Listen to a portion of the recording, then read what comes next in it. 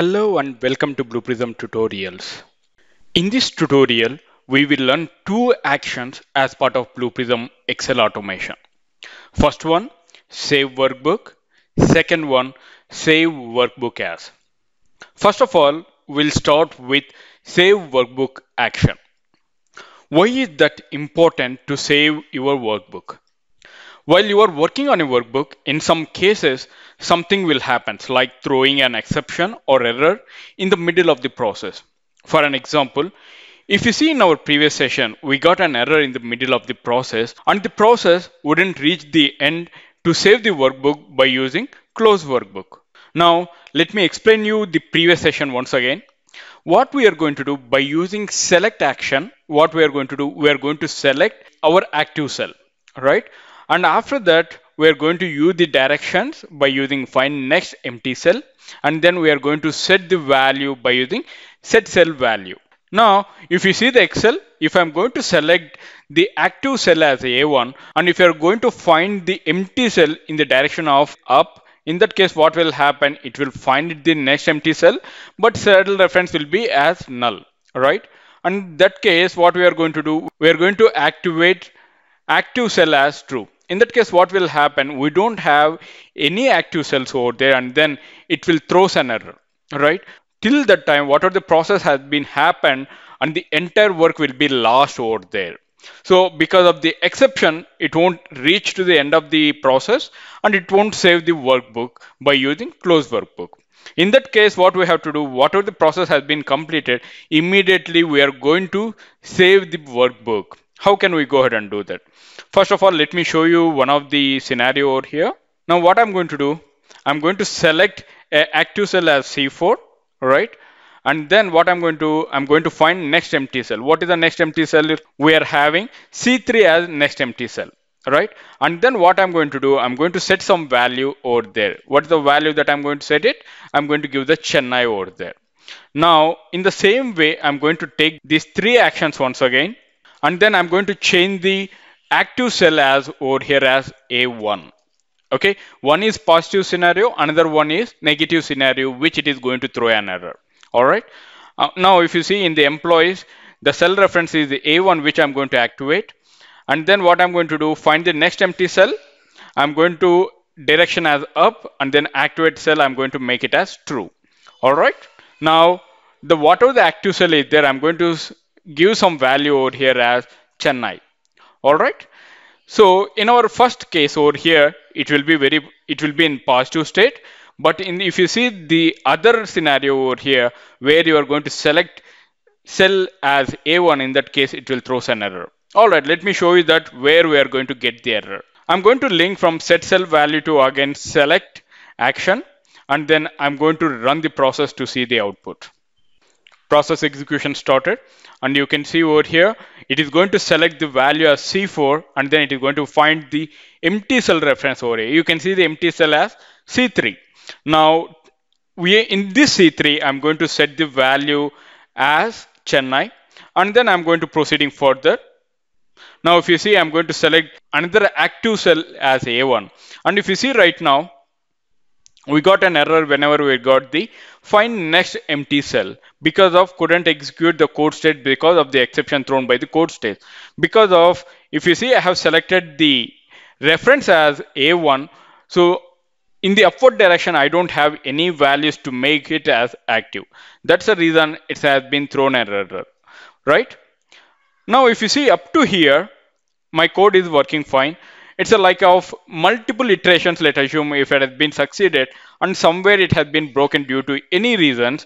So I want to save the data up to here, right? So each and every iteration, I want to save it, or each and every action, I want to save the data. Now, if you see, but over here, I don't find the data in the C3 cell. The reason is that we have not approached the end of the close workbook over here, right? In between, we got some error. That's why the process has broken over there, and then it is not reaching the close workbook to save the workbook. I will tell you one more example over here related to the same scenario. In our Excel, we will see n number of records, right? And we are processing each and every record, and in between something will happen while processing the records one by one. In that case, it is a good idea to save the workbooks at regular interval of time and not before the end of the process we want to save the workbook. All right. Now, how can we go ahead and do that? Let me drag and drop action onto the canvas.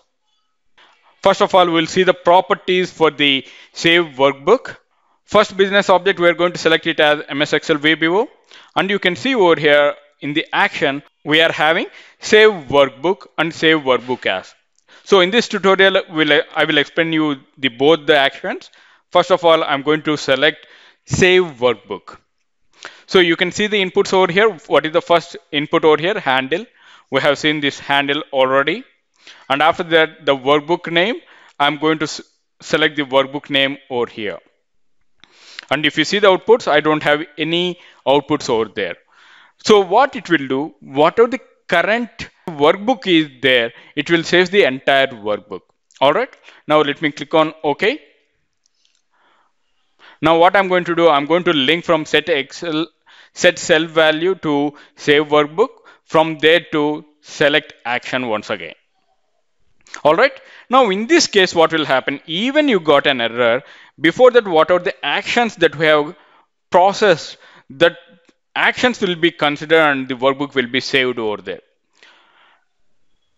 Now if you see once again, now in the C3 cell, I don't have any values over there. Now let's run the process to see the output. Process execution started. And you can see it is going to select the value, select the cell reference as C4, and then empty cell reference, you got it as C3, right? And if you see right now, we got an error, but still we want to see the workbook has been saved or not. Now open the Excel once again. Now if you see over here, in the C3 cell, we got the value as Chennai. Because of, in our process, before going to get the error, we have given the action as save workbook. And the entire workbook has been saved successfully. So it will be very useful if you are having n number of records and you want to save the data for each and every iteration without losing the data. In the real-time scenario, if you're going to work for the banking process and you are having thousands of records which are processing and you don't know when the process will break due to some other data types or due to null reference and whatnot. So for each and every record, it is better to save the workbook. In that case, what will happen? The data will be saved successfully and you don't want to process from once again whenever you're going to execute from 1 to thousands of records once again. I hope you understand how to work with save workbook action. Now let me delete once again this Chennai over here because of we are going to work with another action, that is save workbook as. So I don't want to touch the original workbook and then I want to save the replica of the workbook as is after making the changes by using save workbook as action. So to make that, what I'm going to do, I'm going to remove this errors over here, error actions over here. You may ask in which scenarios that we are going to use save workbook as action. Most of the times, we probably want to save our workbooks in the current format, that is .xlsx format. Our Excel is having .xlsx format. But sometimes you might need to save a workbook in another file format like Excel or text file or PDF file. In that case, what we'll do, just we'll keep our original workbook file format as is, and you are going to create another file by using save workbook as action. Now, if you see my Excel having .xlsx extension or the file format, but I don't want to change this original file, and then I want to create another file for this. If you see in my path, I am having only employee over here. And now I'm going to create one more file with the name of employee copy. All right. How can we go ahead and do that? I'm going to change the same action over here by clicking on the properties. And then I'm going to select save workbook as. And you can see I'm having the same inputs over here. One is handle, another one is workbook name. And only the difference that we have is the file name. What is the file name that you want to give it to save the data of this workbook? I'm going to copy this entire path by clicking on Shift, and I'm going to select copy as path. And then I'm going to give the file name as employee hyphen copy dot XLSX file. If you see the extension over here of the file format, XLSX, right? So I'm going to create, I don't want to disturb the original Excel file. And after that, whatever the changes we have made it at the time of set cell value, or what are the actions that we have performed, I don't want to change that original file.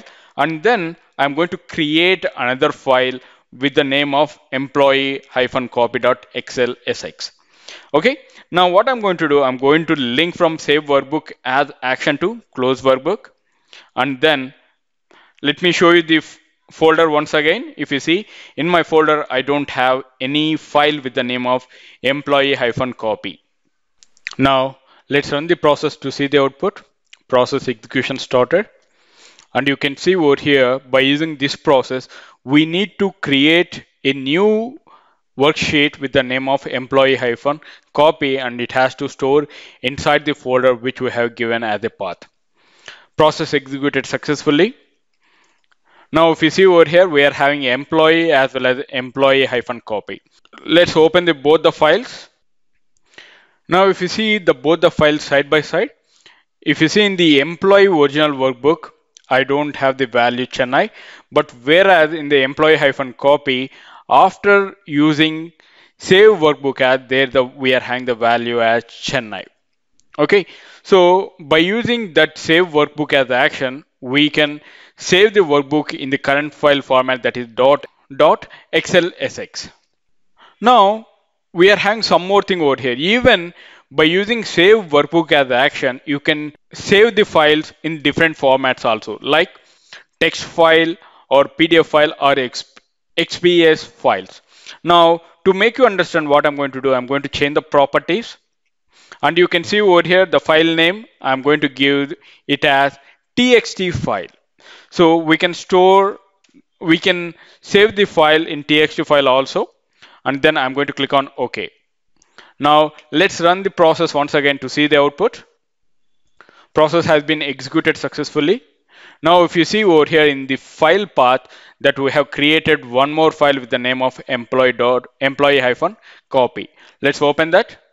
Now if you see, this is the file which we have got it whenever you have created from Excel file to text file. Okay, and it has to support the files also. In the same way, if you want to create the file names with the extension of .pdf, in that case, you are going to use the extension or the file format as .pdf. And then we will run the process once again to see the output. Process execution started, and it will save the files in .pdf. Let's open once again. You can see over here, employee-copy.pdf file has been created. Just keep in mind that whenever you are working with the save workbook in another file format, some of its formats or data and features might not be saved because of the version related and all these things. It won't be saved in different formats. Okay, I hope you understand how to work with save workbook and save workbook as action as part of this tutorial. Thank you for watching BluePrism tutorials. If you have any queries related to this concept, please post them in the comment section. I will see you in the next session. Till then, bye-bye. Have a wonderful day.